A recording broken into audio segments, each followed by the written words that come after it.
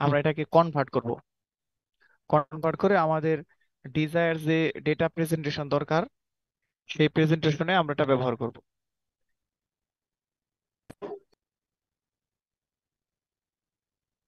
আচ্ছা, আর এরপরে হলো আমাদের কি করতে হবে, ডাটা রিপ্রেজেন্টেশন। অর্থাৎ সেন্সর থেকে আমরা একটা ভ্যালু পেলাম, সেই ভ্যালুটাকে বিভিন্নভাবে কনভার্ট করে আমাদের ফাইনালি যে আউটপুট, সেটা আমাদেরকে দেখানোর জন্য আমরা যে ডিসপ্লে ব্যবহার করে থাকি বা অন্য যে কোনো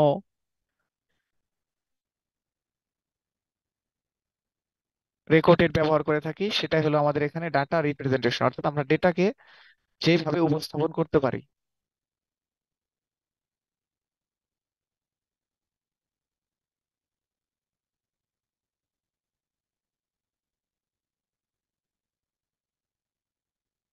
আচ্ছা, এখন আমরা অনেক ধরনের সেন্সর নিয়ে আলোচনা করব। তার ভিতরে একটা হলো ডিসপ্লেসমেন্ট সেন্সর। ডিসপ্লেসমেন্ট সেন্সরে যদি আমরা ব্যবহারটা দেখি, তাহলে এখানে লিনিয়ার ডিসপ্লেসমেন্ট মেজার করে থাকি। আচ্ছা, লিনিয়ার ডিসপ্লেসমেন্ট বলতে আমরা কি বুঝবো? লিনিয়ার ডিসপ্লেসমেন্ট হলো, সে আমি একটা স্টিলের মেটাল পাত তৈরি করব, মানে স্টিলের একটা পাত তৈরি করব, সেটার থিকনেসটা কিরকম হবে, এটা মেজারমেন্টের ক্ষেত্রে আমাদের লিনিয়ার ডিসপ্লেসমেন্টটা দরকার হয়। আচ্ছা, আমার কথা কি শুনতে পাচ্ছেন আপনারা? জি স্যার, শুনতে পাচ্ছি। হ্যালো? জি স্যার, শুনতে পাচ্ছি।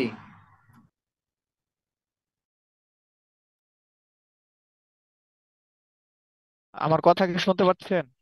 হ্যালো? জি স্যার, শোনা যাচ্ছে।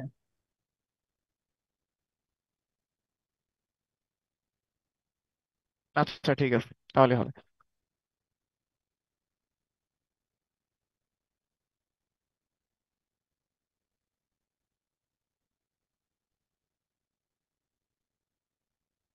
আচ্ছা, একটা মেটাল শিটকে যদি আমরা তৈরি করতে চাই, সেই একটা মেটাল শিটের লেন্থ আছে আপনি ধরেন 10 সেন্টিমিটার।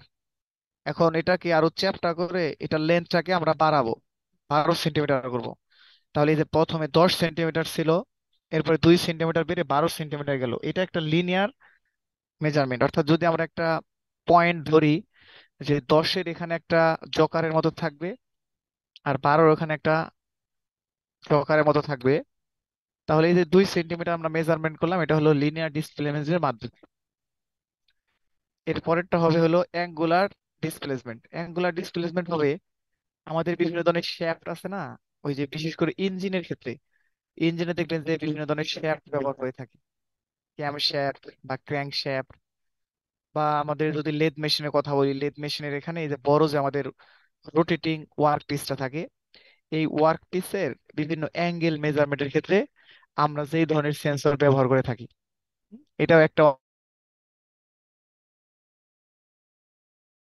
আমাদের ডিটেক্ট মোশন। অর্থাৎ এই ডিসপ্লেসমেন্ট সেন্সর দ্বারা আমরা সরাসরি মোশনটাকেও ডিটেক্ট করতে পারবো।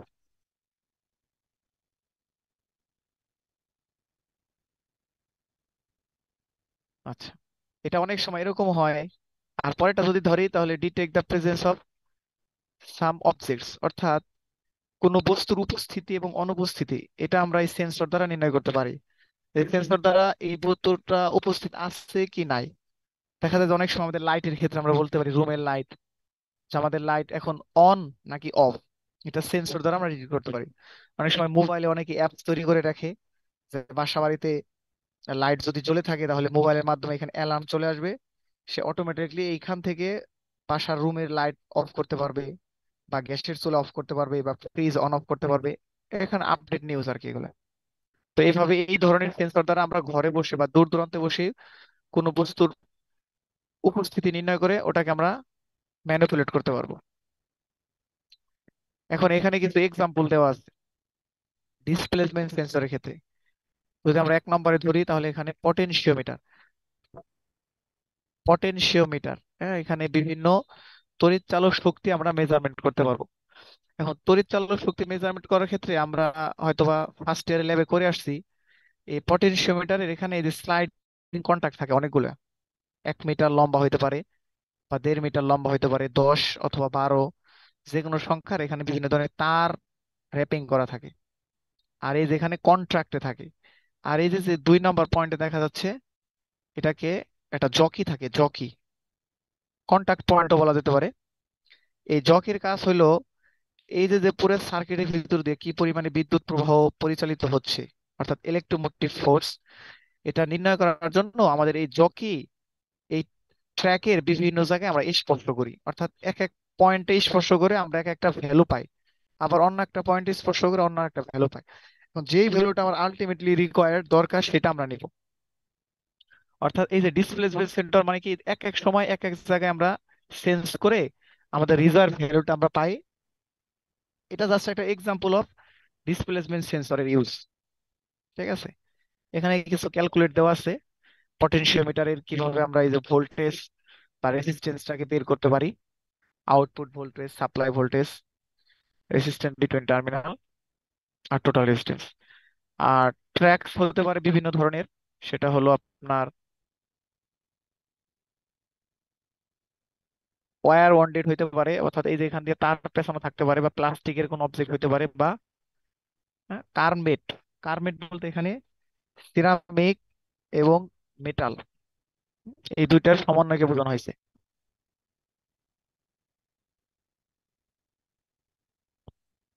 সিরামিক এবং মেটালের সংক্ষিপ্ত নাম। সিরামিকের প্রথম থেকে ওই যে সিইআর নেওয়া হয়েছে, আর মেটালের এমইটি নেওয়া হয়েছে, দুইটাকে একসাথে ব্যবহার করা হয়।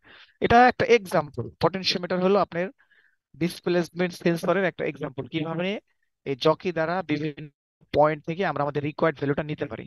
জাস্ট এইটুকুই। আচ্ছা, যদি 2 নম্বরটা দেখেন, এটা একটা এক্সাম্পল ডিসপ্লেসমেন্ট সেন্সরের, স্ট্রেইন গেজ। স্ট্রেইন গেজে হয় কি,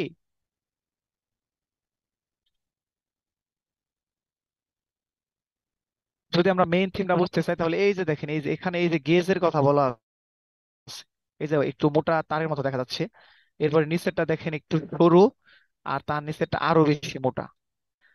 অর্থাৎ এই স্ট্রেন গেজটাকে যদি আমি স্ট্রেস করে লম্বা করি, তাহলে কি হবে, এরিয়াটা ন্যারো হয়ে যাবে, ক্রস সেকশনাল এরিয়াটা ন্যারো হয়ে যাবে, কিন্তু রেসিস্টেন্সটা বৃদ্ধি পাবে। হ্যাঁ, রেসিস্টেন্সটা বৃদ্ধি পাবে, এটার দ্বার ভাইস ভার্সা। যদি এটাকে আমি আবার ছোট করে দেই, তাহলে কম্প্রেশন করে দেই, তাহলে এরিয়াটা বেড়ে যাবে, অর্থাৎ ক্রস সেকশনাল এরিয়াটা বেড়ে যাবে, কিন্তু আপনার রেসিস্টেন্সটা কমে যাবে।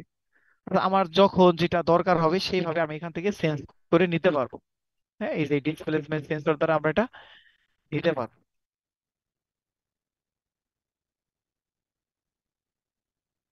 ইকুয়েশনটা যদি দেখা হয়, এই যে ডেল আর বলতে হয়েছে এই স্ট্রেইনের কারণে, স্ট্রেইন বলতে বোঝানো হয়েছে কতটুকু লেন্থ সে বৃদ্ধি পেল। অর্থাৎ যদি যদি স্ট্রেইনের সংজ্ঞা এই যে নিচে দেওয়া আছে, দেখেন একই ধরনের একক দেওয়া, অর্থাৎ স্ট্রেইনের কোনো একক থাকে না, কারণ উপরে হলো গিয়ে আপনার চেঞ্জেবল লেন্থ, আর নিচে হলো অরিজিনাল লেন্থ। অর্থাৎ একটা বস্তু যদি 10 মিলিমিটার থাকে বা 10 সেন্টিমিটার থাকে, এটাকে আমরা কম্প্রেস করে অথবা টেন্স করে বড় অথবা ছোট করার মাধ্যমে এরিয়াটা যখন কমিয়ে দেবো, সে 10 থেকে 12 হইলো, যখন আমরা টেনশন দিলাম, তো এই 12 হবে, এই 2 হবে আমাদের উপরের ভ্যালু, অর্থাৎ চেঞ্জেবল লেন্থ। অথবা 8 হইলে সেটাও হবে, -2 হবে চেঞ্জেবল লেন্থ, আর নিচে হবে অরিজিনাল ভ্যালু। এই জন্য দুইটার সেম একক থাকার কারণে একক কেটে দেওয়া হয় আর কি, এই জন্য এখানে স্ট্রেন বলা হয়েছে। এরপরে অরিজিনাল রেসিস্ট্যান্স, অর্থাৎ অর্থাৎ মূল যে রেসিস্ট্যান্সটা ছিল আমাদের শুরু থেকে, আর পরবর্তীতে রেসিস্ট্যান্সটা চেঞ্জ হয়ে যায়। আর গেজ ফ্যাক্টর, গেজ ফ্যাক্টর হলো আপনার এই এক একটা বস্তুর এক এক ধরনের গেজ হয়, যদি আপনার লেন্থ এবং ক্রস সেকশনাল এরিয়ার সাপেক্ষে এটা ভিন্ন ভিন্ন হয়, গেজ ফ্যাক্টরটা।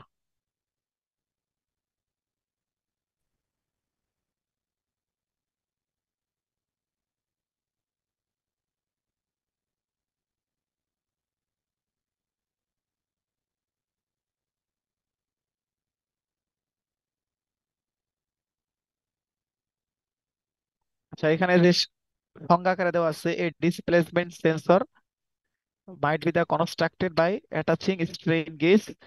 হ্যাঁ, এই যে ক্যান্টিলিভার বলতে ওই যে বর্ধিতাংশ যেটা থাকে আর কি, বর্ধিতাংশের মতো একটা, অর্থাৎ জকির মতো একটা পার্ট থাকে, সেটা এখানকার যে কোনো এরিয়ায় ধরে এখান থেকে আমরা এই রোধটা মেপে নিতে পারবো আর কি। আচ্ছা, এর পরেরটা যদি ধরেন ডিসপ্লেসমেন্ট, এটা এই সবগুলো কি ডিসপ্লেসমেন্ট সেন্সরের এক্সাম্পল, হ্যাঁ বই এগুলো আরো একটু লেখা আছে ওখান থেকে নেওয়া আর কি। ক্যাপাসিটিভ এলিমেন্ট, ক্যাপাসিটিভ এলিমেন্ট অর্থাৎ কি পরিমাণে সে ধারণ করতে পারবে। এখানে একটা জিনিস হলো, এই যে যে আপনার দুইটা প্লেটের মধ্যবর্তী ডিস্টেন্স, এই উপরে একটা প্লেট, একটা ক্রস সেকশনাল এরিয়া দেওয়া আছে, নিচে আর একটা প্লেট দেওয়া আছে, ঠিক আছে। এই যে মাঝখানে কন্ডাক্টিভ প্লেট দেওয়া আছে, অর্থাৎ এটা পরিবাহী, বিদ্যুৎ পরিবাহী অর্থাৎ ইলেকট্রন পরিবাহী। এই পরিবাহীর এই যে দূরত্ব অর্থাৎ ডেন্স বা মধ্যবর্তী পার্থক্য, এটার উপরে ডিপেন্ড করে বিপরীতটা, অর্থাৎ যে পরিমাণে কন্ডাক্টিভ হবে এই ডি এর ভাইস ভার্সা বিপরীত হবে, ঠিক আছে। অর্থাৎ ডি যত বাড়বে কন্ডাক্টিভিটি যত কমে যাবে, আর ডি যত কমবে কন্ডাক্টিভিটি তত বেড়ে যাবে। এগুলো জাস্ট এক্সাম্পল, এটা মনে রাখলে হবে।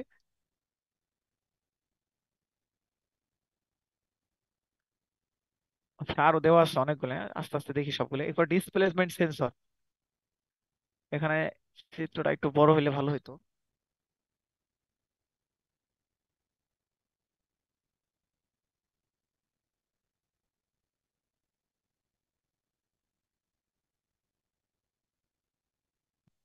তো দেখেন, লিনিয়ার ভেরিয়েবল ডিফারেন্সিয়াল ট্রান্সফরমার, এখানে জাস্ট ওই সেন্সরের কথা বোঝানো হয়েছে কিভাবে এটা। মেকানিজমটা এরকম যে এই উপরে একটা টিউব আছে, এই যে উপরে একটা টিউব আছে, এই যে বড়, আর ভিতরে একটা কোর আছে।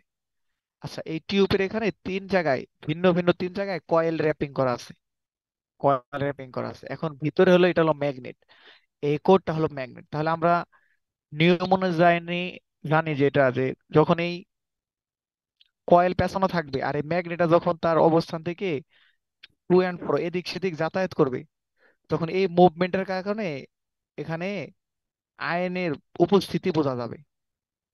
এই ওয়্যারের মধ্যে দিয়ে ইলেকট্রিসিটি বা আয়নের উপস্থিতি বোঝা যাবে। এটাই পরবর্তীতে আমাদের, হ্যাঁ, গ্যালভানোমিটার বা অন্যান্য যেই ধরনের অ্যাপারেন্টস আছে সেগুলো দিয়ে আমরা বুঝতে পারবো যে আধানের উপস্থিতি আছে কিনা, বিদ্যুৎ উৎপন্ন হয় কিনা। দুইটাই হইতে পারে, যে কয়েলগুলো স্থির রেখে এই চুম্বকটাকে যদি আমরা এদিক সেদিক নাড়াই, অথবা চুম্বকটাকে স্থির রেখে এই কয়েলটাকে যদি এদিক সেদিক নাড়াই, অর্থাৎ এখানে টু অ্যান্ড ফ্রো একটা মোশন ক্রিয়েট তৈরি করতে হবে। যখন এই মোশনটা থাকবে তখন এখানে ইলেকট্রিসিটি, আই মিন আধানের উপস্থিতিটা বোঝা যাবে। এখন এখানে বোঝানো হয়েছে যে সেকেন্ডারিতে দুইটা দেখানো হয়েছে, মানে দুই পাশে দুইটা, আর প্রাইমারিতে একটা দেখানো হয়েছে। যদি আমরা এই গ্রাফগুলোর কথা একটু চিন্তা ভাবনা করি, তাহলে দেখেন এই শ্যাফট অর্থাৎ এই যে মাইন বাহিরের যে বডিটা, এটা শ্যাফট বলা হয়। এই শ্যাফটের সেন্টারেড অবস্থায় কিরকম হয়, সেন্টারেড অবস্থায় একবার ফুল আপ হবে, একবার ফুল ডাউন হবে। হ্যাঁ, ভোল্টেজটা যদি দেখানো হয় তাহলে ফুল আপ হবে, ফুল ডাউন হবে। আবার বিপরীত দিকে উল্টাটা হবে। কিন্তু যদি লেফট অথবা রাইটটা দেখানো হয় তাহলে কি হবে, যখন এই ম্যাগনেটটা হয় ডান দিকে যাবে, তখন সেকেন্ডারি টুতে কি হবে, আধানের পরিমাণের উপস্থিতি কম দেখাবে। আবার যখন ডান দিকে আসবে তখন সেকেন্ডারি অনের এক্ষেত্রে আধানের উপস্থিতি কম দেখানো হবে। এজন্য লেফট শিফটে যখন হাই ভোল্টেজ দেখাবে তখন রাইট শিফটে লো ভোল্টেজ দেখাবে। আবার যখন লেফট শিফটে লো ভোল্টেজ দেখাবে তখন রাইট শিফটে হাই ভোল্টেজ দেখাবে, ঠিক আছে। আচ্ছা, এখানে আরেকটা দেখেন, এই সবগুলো ডিসপ্লেসমেন্ট সেন্সরের মানে এক্সাম্পল আর কি, হ্যাঁ? এরপর অপটিক্যাল এনকোডার্স, হ্যাঁ, এখানে আলো পাসিং হবে, সেই পাসিং এর উপর ভিত্তি করে আমরা আমাদের ডিজিটাল বা অ্যানালগের আমরা কোনো ফাইনালি আউটপুট পাবো, ঠিক আছে। এখন এখানে দেখেন, আগে এই চিত্রটা যদি আমরা একটু দেখি, ইনক্রিমেন্টাল অপটিক্যাল ইনকোডার। আচ্ছা, দুই ধরনের, এটা দুই ধরনের হয়ে থাকে ইনকোডার্সটা। একটা হলো আপনার ইনক্রিমেন্টাল আর হলো অ্যাবসোলিউট। এখন ইনক্রিমেন্টাল বলতে আমরা কি বুঝি? ইনক্রিমেন্টাল হলো, সে আমরা যদি এক্স অক্ষ বা ওয়াই অক্ষ বরাবর কোনো রেখা নেই, সে একটা অরিজিন যদি ধরি যে 2 4, অর্থাৎ এক্স অক্ষ বরাবর 2, ওয়াই অক্ষ বরাবর 4, কিন্তু এরপরে যদি আরেকটা অরিজিন নেওয়া হয় যে 3, 6, তাহলে আমরা কিন্তু এটাকে 0, 0 পয়েন্ট থেকে বলে থাকি যে এটা 3, 6 পয়েন্টে আছে। ঠিক আছে। আচ্ছা আমি একটু দেখাই এটা দেখানো যায় কিনা।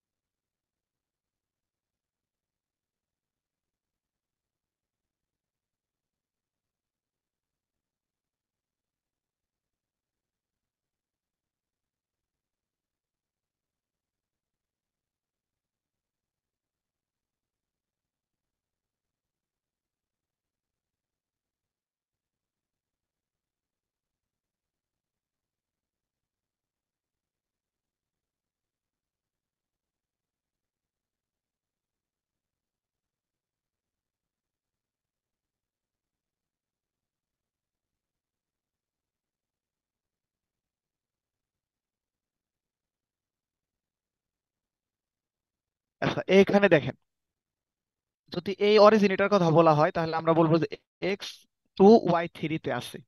এখন পরবর্তীতে যদি আরেকটা অরিজিন নেওয়া হয় তাহলে এটাকে আমরা বলে থাকি সাধারণত 4/7-এ আছে, এক্স এবং ওয়াই অক্ষ বরাবর। এই যে যে এই 0, 0 কে সবসময় বেস ধরে যখন আমরা কোনো কিছু মেজারমেন্ট করে থাকি তখন সেটাকে বলা হয় অ্যাবসোলিউট সিস্টেম। অর্থাৎ এই দুইটার অরিজিনই এই 0, 0-র ভিত্তিতে আসবে, এইখান থেকে হিসাব করে আসবে। আর ইনক্রিমেন্টাল হলো আমরা প্রথমে একটা অরিজিন নেয়ার পরে, এখন এর পরে যে অরিজিনটা নিব তখন এই এই প্রথম অরিজিনটা তখন 0, 0 হয়ে যাবে, তখন এটা হবে আমাদের বেস। তো সেই ক্ষেত্রে এটার অরিজিন হবে 2, এখানে 4 গেছে তাহলে হবে হলো এখান থেকে 2 থেকে 4 বাদ যাবে, তখন এর অরিজিন হবে হলো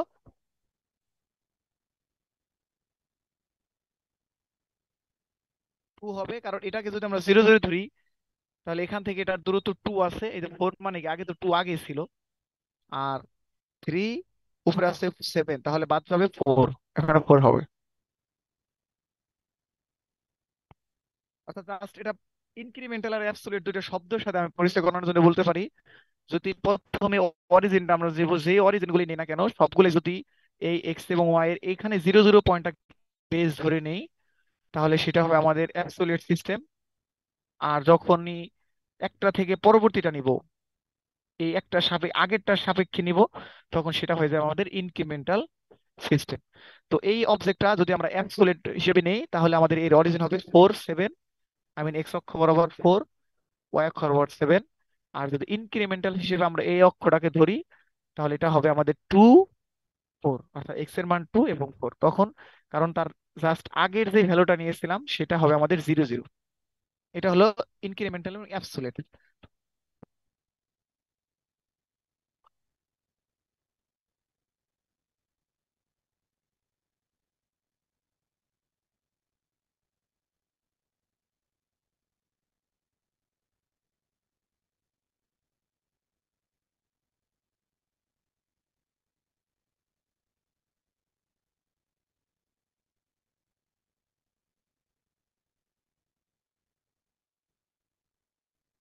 আচ্ছা এবার যদি আমরা এখানে ধরি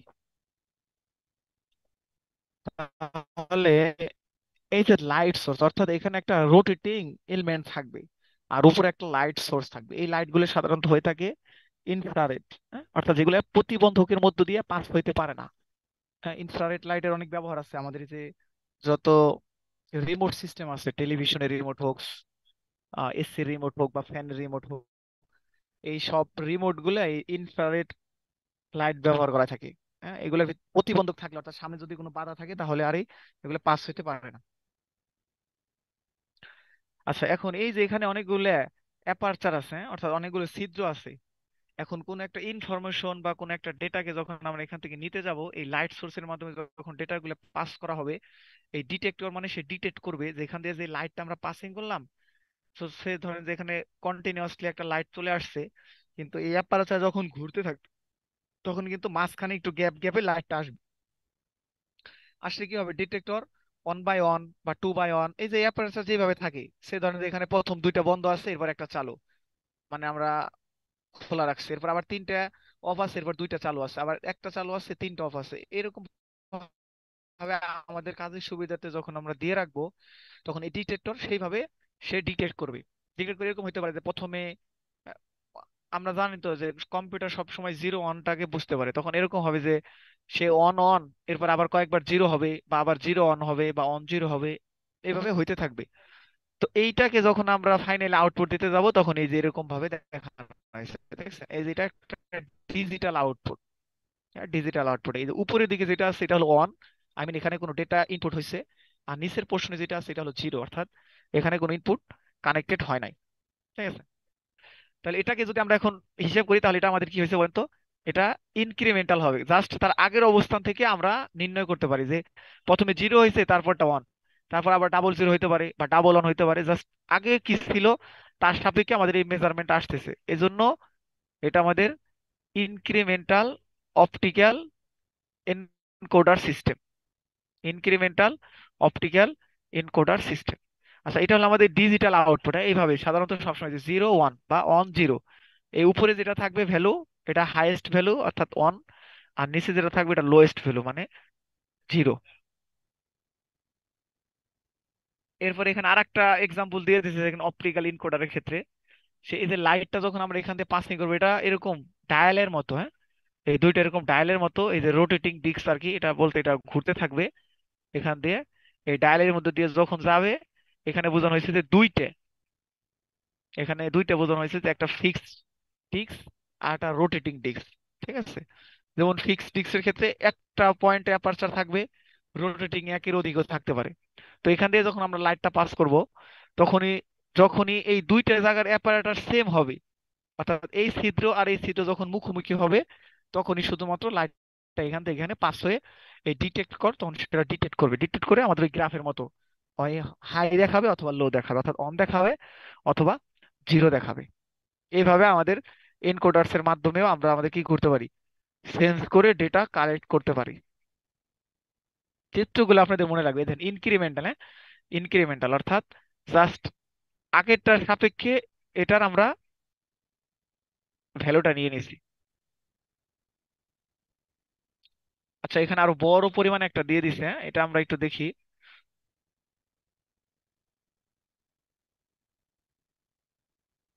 এখানে দেখেন এটা আবার অ্যাবসোলিউট, আগেটা ছিল ইনক্রিমেন্ট, অর্থাৎ জাস্ট আগের পজিশনটাকে আমরা জিরো জিরো ধরে যে ডেটাটা নিব, আর এটা হবে আমাদের অ্যাবসোলিউট। অ্যাবসোলিউট মানে যে কোনো একটা পয়েন্টটাকে আমাদের জিরো জিরো নিতে হবে। সে ধরনের এই যে আমরা জিরো জিরো, এই সবগুলো বাইনারি সংখ্যা, কম্পিউটার বা ইলেকট্রিক্যাল ডিভাইস গুলো সবগুলো এই জিরো জিরো বা ওয়ানই এটাই বুঝতে পারে, এই জিরো জিরো যাবে। এখন কোন একটা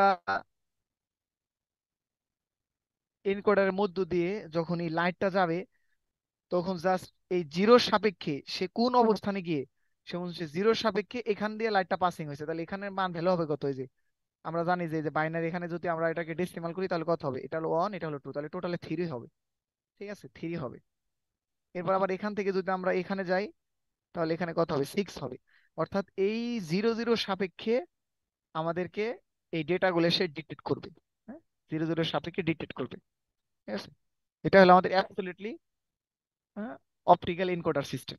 আর আগেরটা গুলো ইনক্রিমেন্টাল।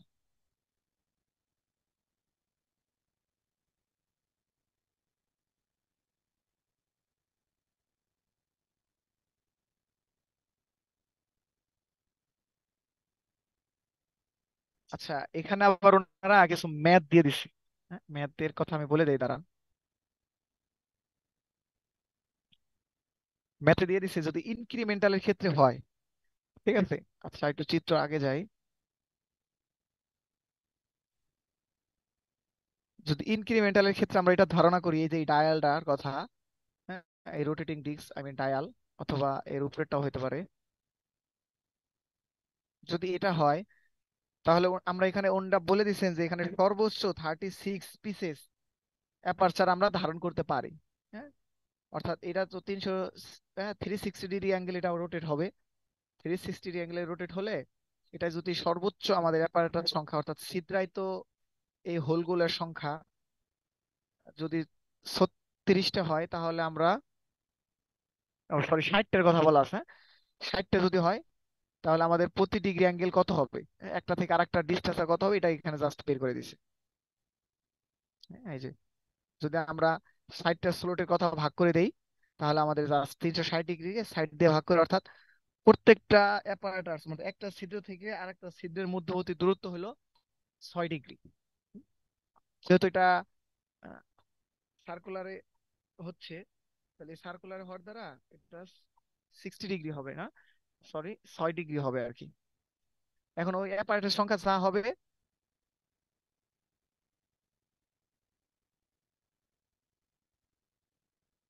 অ্যাপারেটার সংখ্যা যা হবে সেটা এখানে আসবে। অ্যাপারেটার সংখ্যা যা হবে সেখানে আসবে। এখন বলা দিয়ে আছে যে যদি ইনক্রিমেন্টালের ক্ষেত্রে এটা হয়, তাহলে অ্যাবসলিউটের ক্ষেত্রে কি হবে। ইনক্রিমেন্টাল যদি 60-এর কথা বলে দেওয়া আছে, এটা আপনারা জাস্ট ভাগ করে দিলেই হবে। কিন্তু অ্যাবসলিউটের ক্ষেত্রে কি হবে, এটা জাস্ট এখানে কোশ্চেন আকার আসে, এটা আমাদেরকে বের করতে হবে। ঠিক আছে।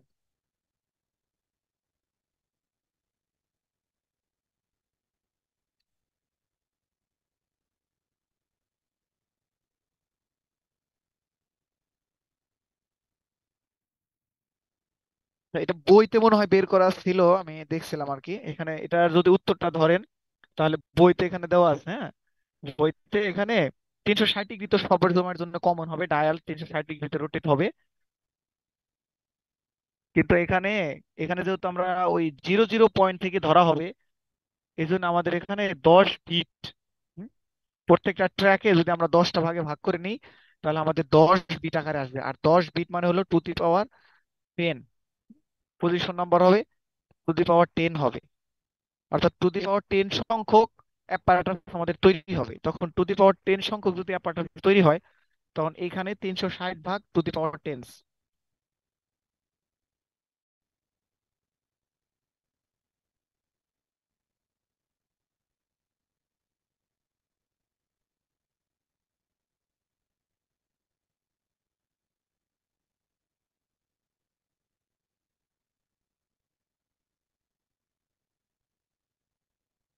কত হবে যদি ভাগ করেন, তাহলে 0.35 ডিগ্রি হবে। অর্থাৎ অ্যাবসোলিউট ভ্যালু দ্বারা আমরা অনেক বেশি নির্ভুল ভাবে অনেক বেশি ডাটা আমরা এখান থেকে নিতে পারবো।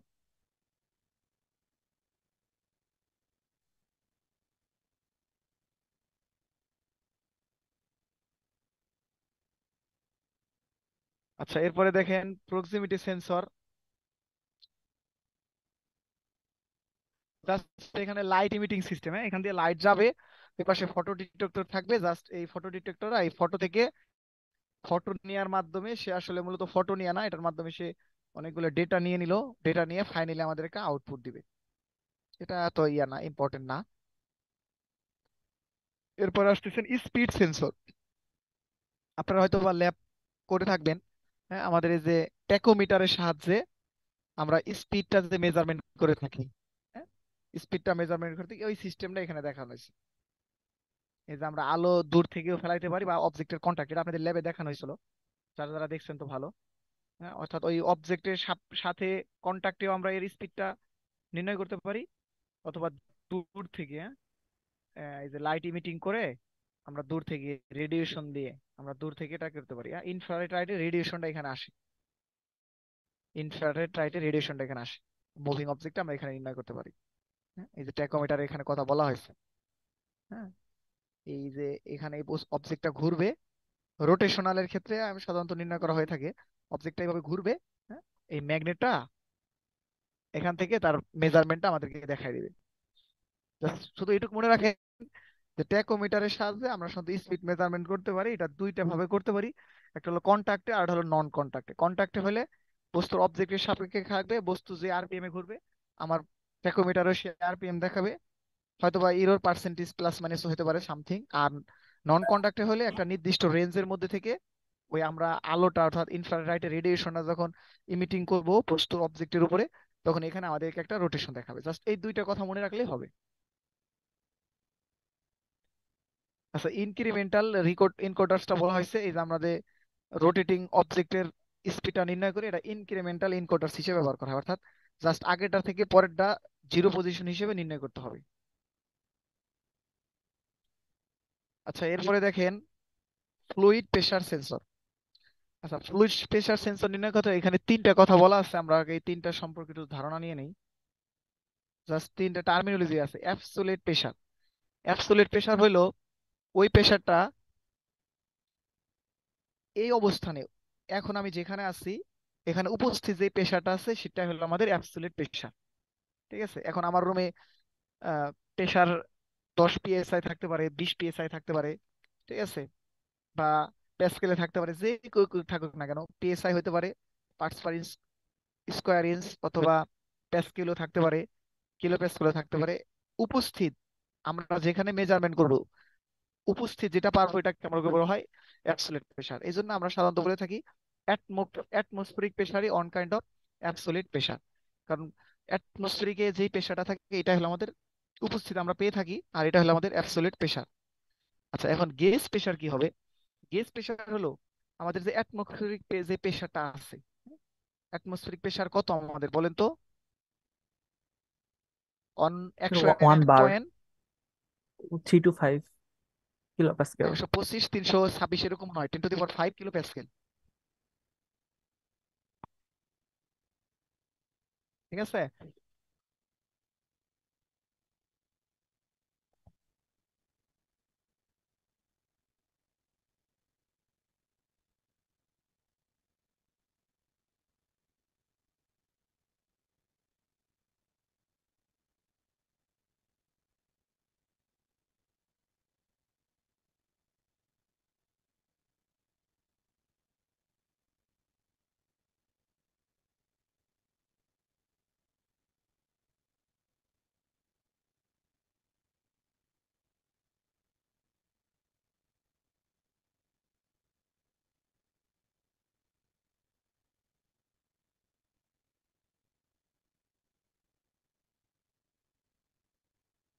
এই যে 101.325 কিলো প্যাসকেল, হ্যাঁ, এটা হলো আমাদের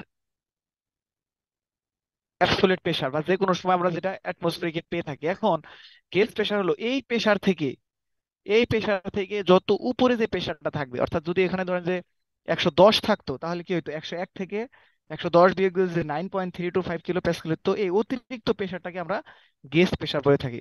এক কথায় অ্যাটমসফেরিক প্রেসার থেকে অতিরিক্ত যে প্রেসারটা থাকে সেটা হলো আমাদের গেজ প্রেসার। সে একটা ফুটবলের ভিতরে যে প্রেসারটা থাকে এটা একটা গেজ প্রেসার, কারণ এখানে অ্যাটমসফেরিক প্রেসার থেকে অনেক বেশি প্রেসার রিজার্ভ করা হয়ে থাকে। আর ভ্যাকুয়াম প্রেসার বলতে বোঝানো হয়েছে এই যে যে আমাদের atmospheric pressure, I mean absolute pressure, এই প্রেসার থেকে যত কম হবে সেটাকে বলা হয় আমাদের ভ্যাকুয়াম প্রেসার। সে একটা জায়গায় ধরে 90 হতে পারে, 90.325 কিলো প্যাসকেল হতে পারে। তাহলে এই 90 থেকে 101, অর্থাৎ এই 11.325 কিলো প্যাসকেল, এই 11.325 কিলো প্যাসকেল হলো আমাদের ভ্যাকুয়াম প্রেসার। এই জন্য আমরা ভ্যাকুয়াম প্রেসার নির্ণয়ের ক্ষেত্রে মাইনাস চিহ্ন ব্যবহার করে থাকি, আর গেজ প্রেসার নির্ণয়ের ক্ষেত্রে আমরা প্লাস চিহ্ন ব্যবহার করে থাকি। পাহাড়ের উপরে যে আমাদের প্রেসার কম থাকে, প্রেসার বায়ুচাপ কম থাকে, প্রেসার আই মিন বায়ুচাপ কম থাকে, বায়ুচাপ কম থাকলে কি হয়? পানির স্ফুটনাঙ্ক কমে কমে যায়। যায়, অর্থাৎ পানি অধিক হিট হওয়ার আগেই পানি বাষ্পে পরিণত হতে থাকে, এই জন্য মাছ গোছ সেদ্ধ হতে থাকে না।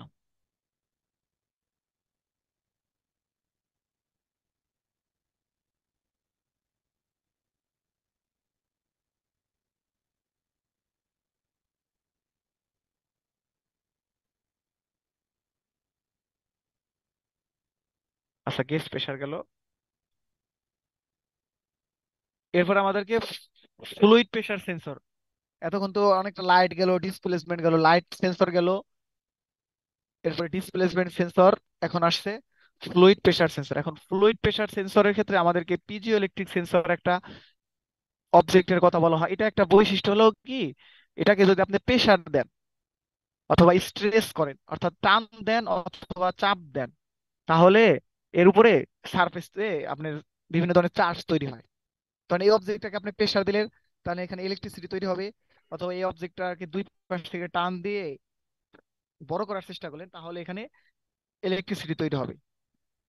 তাহলে কোনো একটা অবজেক্টের নিচে যদি আমি এই অবজেক্টটা বসিয়ে দিই, তাহলে ওই অবজেক্টের উপরে যখন পা দিয়ে ভর দিব বা অন্য কোনো কম্প্রেস করব, তাহলে এখানে চার্জ তৈরি হবে। এই পিজিও ইলেকট্রিক সেন্সরটা ব্যবহার করে অনেক সময় কি হয়, যে সিঁড়ি দিয়ে আমরা যাতায়াত করি, এই সিঁড়িতে যদি পিজো ইলেকট্রিকটা আমরা লাগিয়ে দেই, তাহলে কি হবে, যে মানুষ যখন সিঁড়ি দিয়ে উঠতে যাবে তখন কিছু সময় কম্প্রেসড হবে, কিছু সময় টেন্স হবে।